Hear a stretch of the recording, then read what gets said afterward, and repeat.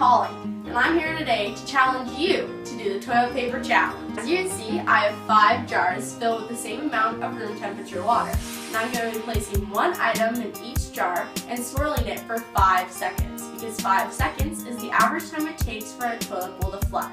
The 5 things I'm going to be using are toilet paper, flushable wipes, paper towel, facial tissue, and dental floss. These are 5 common things that are flushed down our toilets.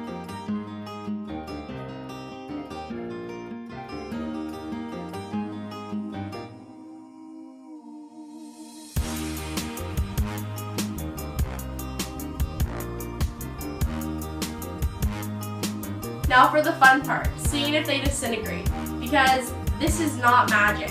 Just because it disappears from the toilet bowl doesn't mean it disintegrates for the sewer system.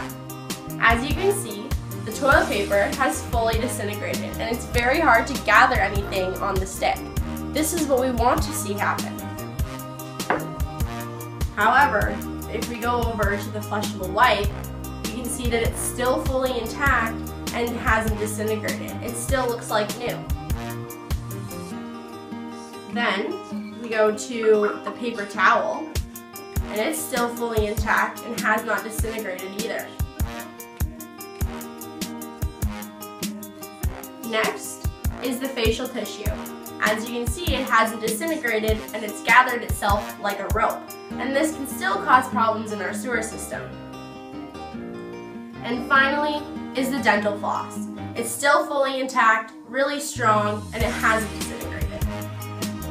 As you can see, these 4 products have not disintegrated and they still look like new.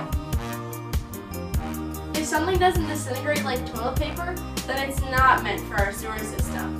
There are only 2 things that should be flushed down our toilets: toilet paper and human waste. Thinking twice before you flush is just a simple way to show that you care for your watershed.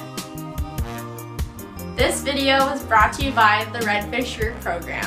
Thank you for watching.